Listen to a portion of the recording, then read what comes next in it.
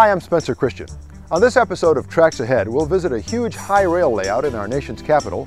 We'll talk with John Bromley, a railroader and artist, and we'll check out the 15-inch gauge trains at the Whiskey River Railroad.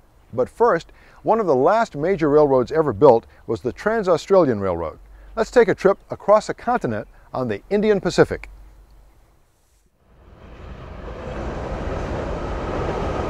A ride on the Indian Pacific is one of the train trips of a lifetime. Don't necessarily need to be a train buff to travel on the train. It's not about travelling on a train today, it is all about it being an experience, a holiday. Basically, it's almost like a hotel on wheels, and even though you spend 3 or 4 days on it, it is not wasted time. It cuts through some of the most rugged country the world, let alone Australia, has to offer. But your trip begins in the stylish, booming, sophisticated city of Sydney. Sydney is one of the most instantly recognizable cities in the world. The harbour is a playground for all variations of water sports. Of course, the crown jewel of the view is the Sydney Opera House, a music-filled icon of the country. It's a city that manages a balance of modern and classic, with a point of departure like this old train station. It looks, frankly, the way a train station should look. This cavernous beauty is the spot where you step aboard the sleek Indian Pacific.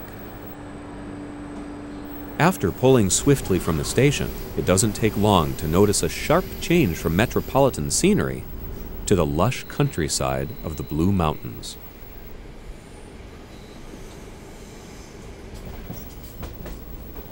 The whole journey from Sydney to Perth takes 3 days from coast to coast along these legendary rails. Perth nestles the coastline of the Indian Ocean. It's a city many Australians from the East Coast have never seen because it's so far away. It's a very clean city, very friendly city. The people, you can walk around Perth and there's no problems with getting lost, because if you just stop and ask anybody, they're very friendly. My personal opinion, it's one of the best climates. It's very mild winters, the summers aren't scorching hot, and they have something that's called the Fremantle Doctor, which is a breeze that comes off the ocean in the afternoon, cools the city down. The breeze is also a favorite for windsurfers who catch some blistering rides on a rollicking Indian Ocean. In between these two great cities runs the Indian Pacific. Well, the Indian Pacific it's an icon. It's, to start with, it's one of the, amongst the longest journeys, rail journeys within the world. It's unique, and we could say that there's not many trains like this left, not just within Australia, but in the world as well. Along the way, there's the chance to stop and check out some of the far-flung towns of this vast country. Broken Hill is a mining town that's clinging to a more profitable past. It's the doorway to the outback as well, because Broken Hill is only a day's drive or days travelling from major centres like Sydney, Melbourne and Adelaide.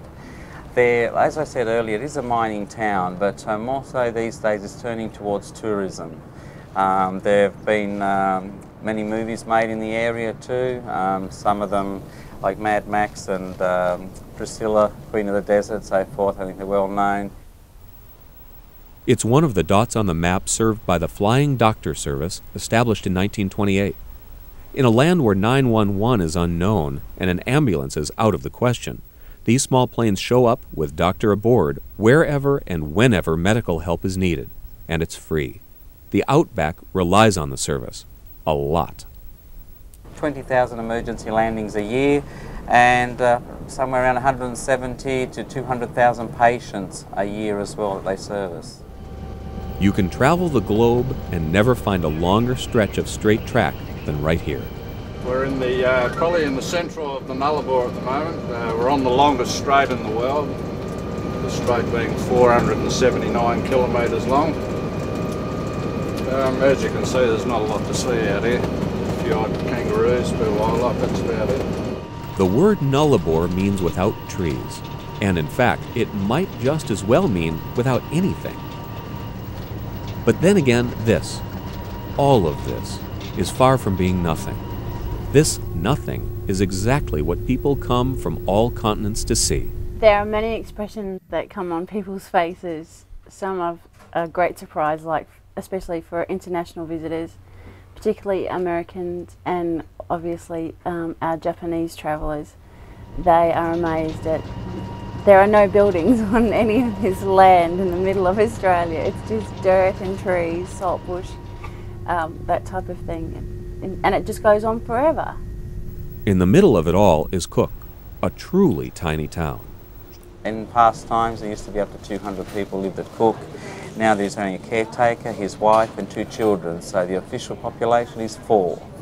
Well, somebody suggested it would make a great retirement place. It would have a lot of peace and quiet, no stress. But shopping would be a bit difficult. As wonderful as all the places out the window are, it's what's happening inside that makes this trip special.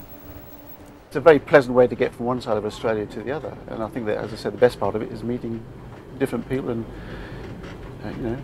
enjoying a good old chat with them. That's the best part of everything. The people that travel on it and the people that work on it make it special. The people that you meet on the train make it special. As a train, it's like I said, it is unique, but I think the experience of what you see, hear, and people you meet on the journey makes it special. Very good. We've had a ball. We've met some great people, some Americans and some expatriate English people, and we've had some good food, good wines, and good company, good scenery. It's been really good. Eating is a main focus of the trip. The food is excellent and creative. It's all fresh. All the food is prepared on board the train. We have qualified chefs in our restaurant. The raw product is brought onto the train and they prepare the meals from scratch. As you would have noticed last night yourself, we have quite an extensive menu, an extensive wine list as well. So it is fine dining in the middle of the outback, basically. All the meals are prepared in this small galley. Breakfast, lunch, and dinner overlap in this compact area where the action never really stops. We have some signature dishes on the train, one of them being the kangaroo. Did you have an opportunity to try that? Many people tend to sit back a little bit when they first read the menu, but it's something to experience for your taste buds, something different, and many people do try it for the first time and tend to enjoy it. The wonderful food is just another element that makes this journey so memorable. It's the kind of expedition that has a way of getting under your skin. After a night asleep in your cabin, or perhaps your comfy coach seat, you settle into the trip. You roll with the rocking rhythm of the rails and enjoy a grand style of travel. You forget that you have just come on a train to travel. It's not about that anymore. It's about gaining experiences, something that you'll remember forever and probably pass on to your children or friends or so forth. And we have many travellers that come back many times and ask them why, and they will just say, well, have a look for yourself. A memory that will be everlasting, so that they can pass on to their family and friends and let them know how good it is to travel on the Indian Pacific. Originally I joined the job to stay 12 months. It's 21 years, as I said now, and I asked myself sometimes, has it been that long? Time has really flown, and why I'm still here is, to start with, I could be sitting in an office maybe looking at the Sydney Harbour in Sydney or the Swan River in Perth, but after a while, the scenery's the same all the time. I think I've got the best office window here. The scenery changes all the time, the people we meet, and if people come and travel on the train, when they walk off the train and they say, Michael, thank you very much for that experience, that's why I keep coming back anyway, and that's why I'm still here.